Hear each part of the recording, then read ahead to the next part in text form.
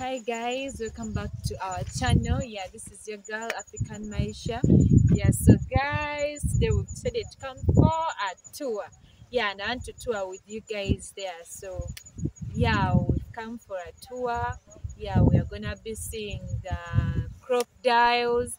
Yeah, you're gonna be seeing some types of animals of yeah, we've decided to come for a tour. So as I'm talking right now, we are gonna be sloping to the lake. Yeah, the road you're seeing here, it is the road that is taking us to the lake. Yeah, so we are gonna be seeing some water. Yeah, we are gonna be seeing nature. Yeah, so guys, hope you enjoy with me. Yeah.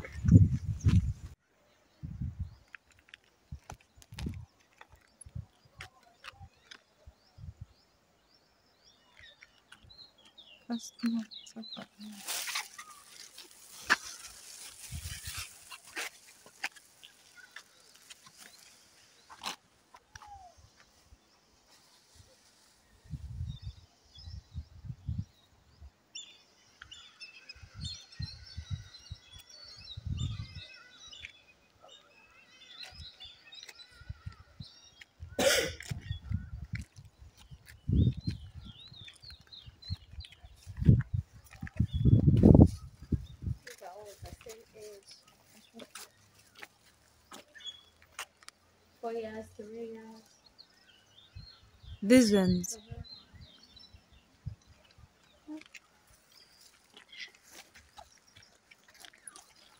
Yes, still same age.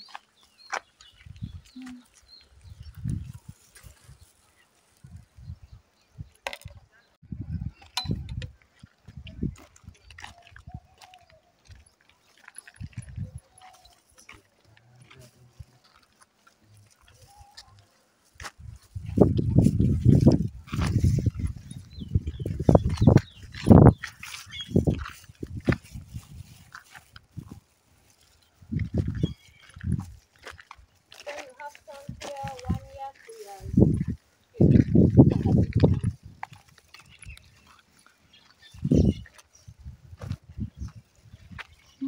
These ones are 1 year, 2 years. You see, there is some small one around there, so that's can be like 1 year. Oh. There's They're having some rest. yeah, there is. You see, there is water, but there is only one. These things don't need a lot of water. Most of their time, they just want to go on free land. Okay. They're sleeping during the what will they be doing during the night? The way how they can be there like for an hour. Are you Like one sure? position, this one just 1 year. They've just been like brought from the young ones. Some can even be here when they're like 10 months, 11 months. So let's cross over and take some of the videos. Okay. So these ones here are the ones that lay eggs. Okay. Those ones have been the growers, and these ones it's like the breeding stock. Yeah, Oh. they are old, and this group they barely only lay eggs once a year, only once a year, and they can lay like around 20 to 30 eggs. Depending on them, but it's only once a year, and their eggs are big, actually like twice bigger than the normal egg of that chicken.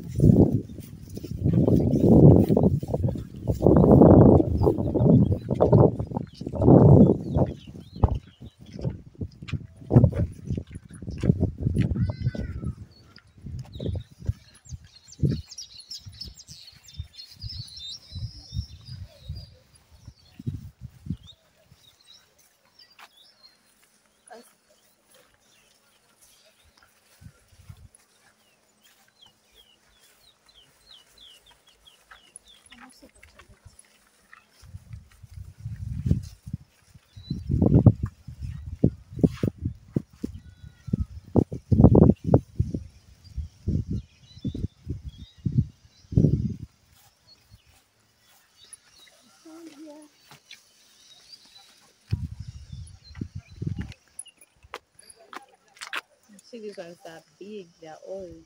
Mm. How old are these? These ones, they're like in teens.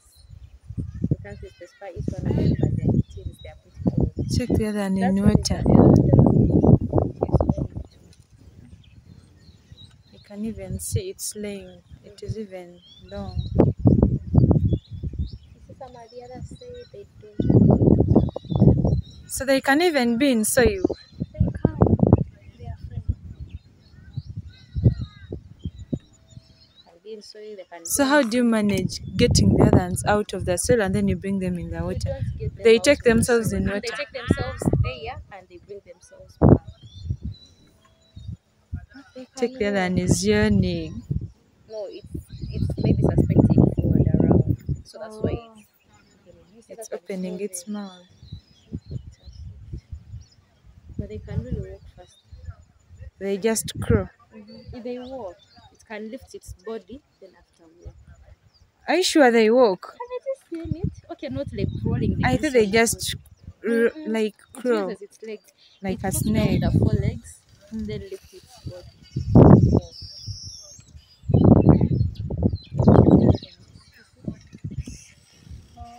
Supports itself a little, then moves.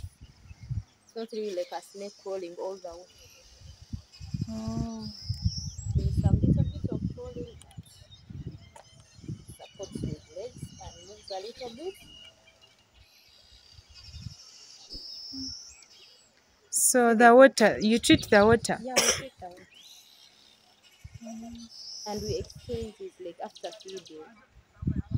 Okay. After feeding, we let it out and put in more food. And get this one. Come on.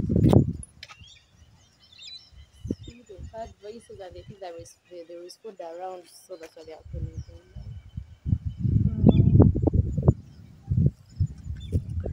Me, I even thought they were yawning. Check the other one opening its mouth.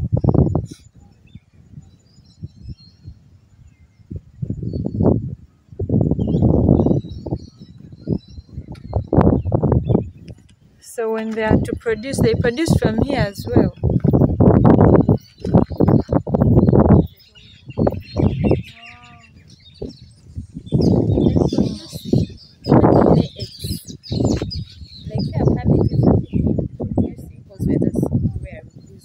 We get eggs from matches on falls and hatch them in an incubator. Okay. But with time to come, we'll be getting our own from these ones. They even have teeth. So how do you manage here with them? Like don't they disturb you? Aren't they dangerous? They are not I hope they are dangerous. Yes, they are dangerous in case you fall there. But if we don't disturb it, we bring food, we just throw there. They're always in ponds. They can't jump out. So it's always safe. They can't jump out. That's one thing we are sure about. And once we are feeding them, we just stand here and throw food down. You don't have to go in there. I thought you guys go in and then you to clean and This maybe one is feed very them. dangerous. We just let the water out. But those small ones, you can go there and clean. They are less dangerous. Okay, you can easily handle them. But these bigger ones, maybe if you want there. So here we just exchange the water. I mean, this thing can eat a person. Someone like me. Can it eat me? Someone bigger than you, actually. This thing, it can eat you up. Even if it's just one, it can. But it is very dangerous. So even if it doesn't eat you whole, if it just bites you, you have higher chances of dying. So it's better even when we are touring, you're not allowed to put your hand down because it can easily grab the hand. So they don't play, like playing with their mates. Rarely.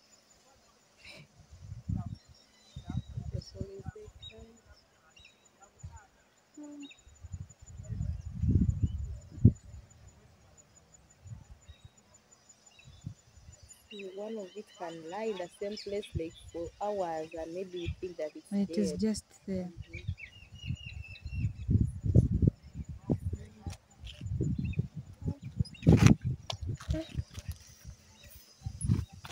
It's not easy. Maybe if you want to go down there.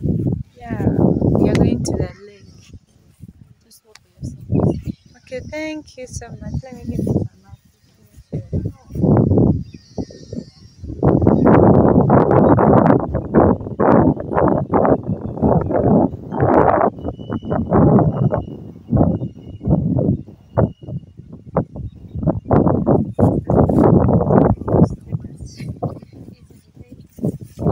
So in case anything, can I just give my number in case? Yeah, we're going to pass from there.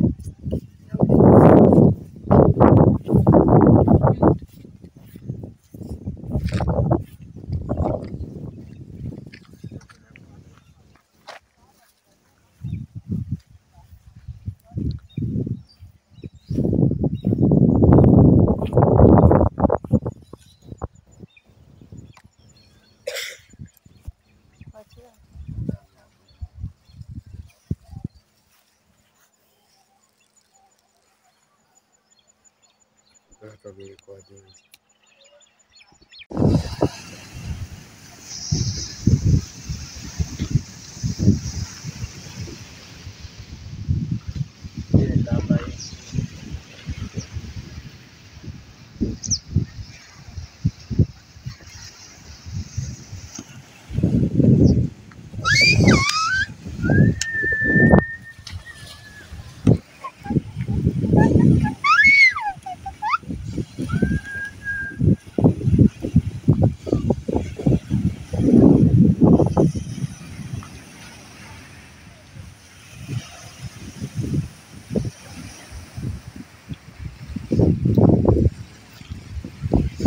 Yeah, guys, all these are shells. Yeah, I've got to know that, yeah, they get these shells, yeah, from the lake, and then they take them in that building, yeah, and then they crush them, yeah, they crush them, and then they become a little bit powdery, like powder, and then they give them to chicken, to hens, you know, chicken like hens, maybe turkeys, yeah. So yeah, it acts as the feeds for the chicken. Yeah, so they take it, they collect it. As you can see, they have collected it in different areas, like you can see that, you can see that, yeah. So they're in different sections, so they collect them, and then they take them, and then they recycle, and then they make the chicken feeds.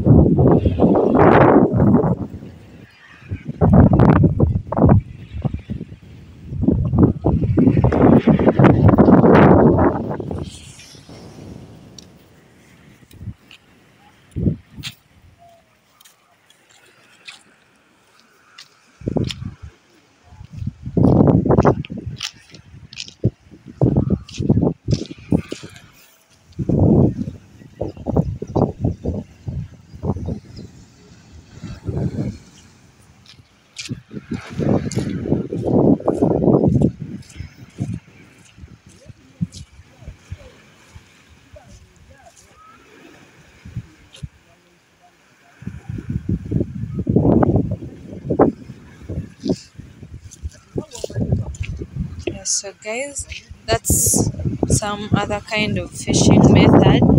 Yeah, yeah, I think it is one which is called using hooks. So they're trying to use the hooks for fishing.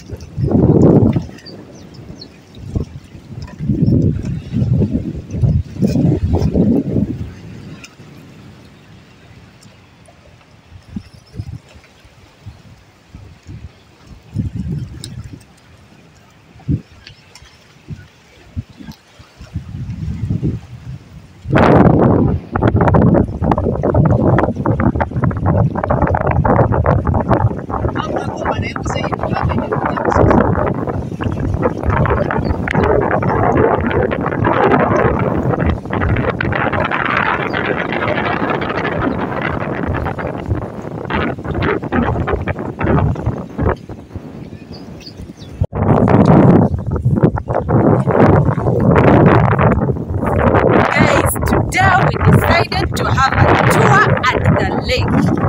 So yeah, here we go.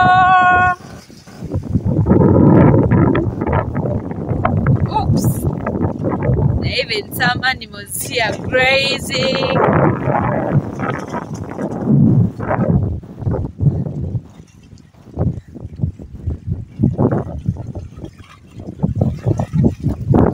Yeah guys, yeah.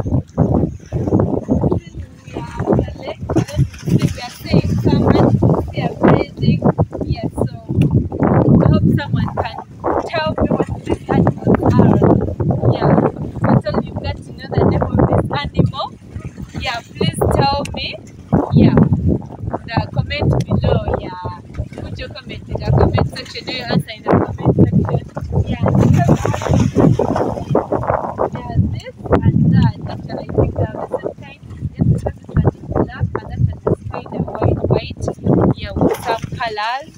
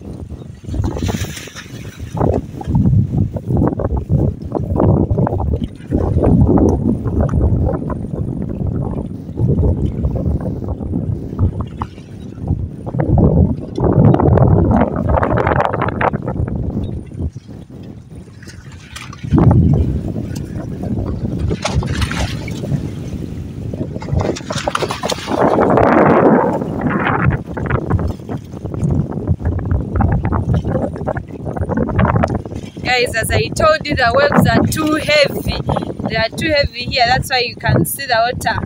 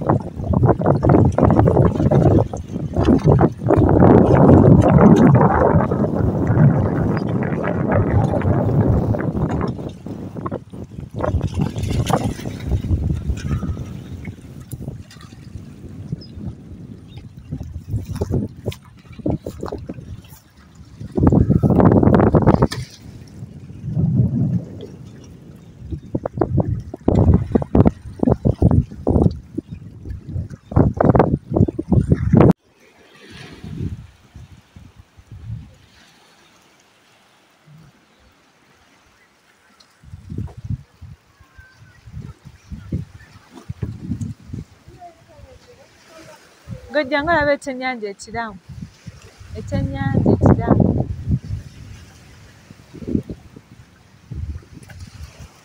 yabakwagala kusana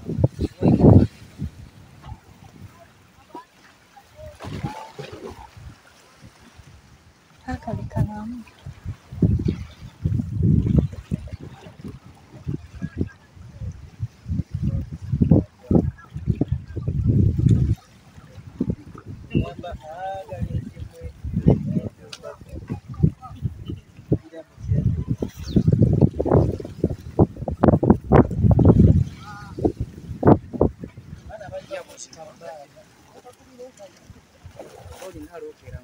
akawato konna kacyanako kamondo galo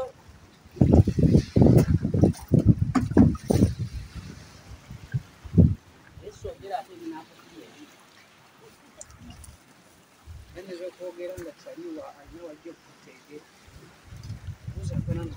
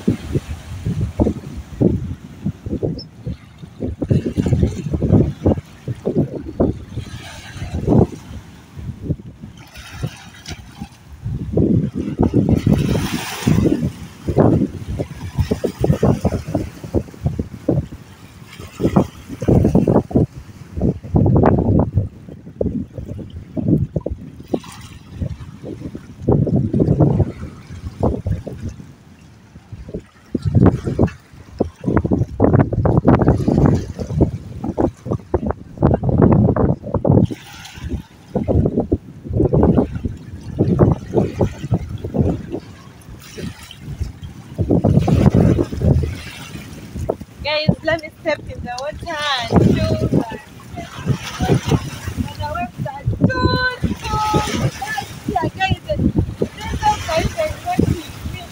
They are so wet, guys. Ah!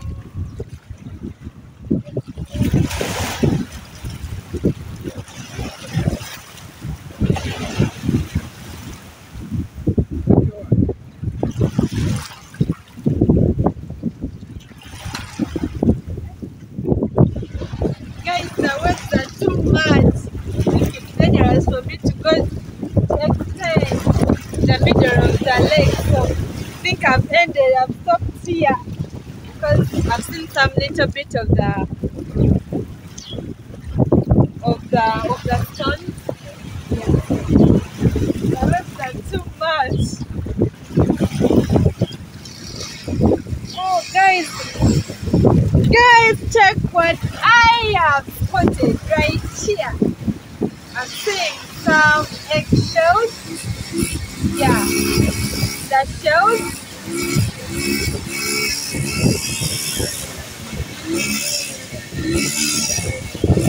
Yeah, so guys, those are shells.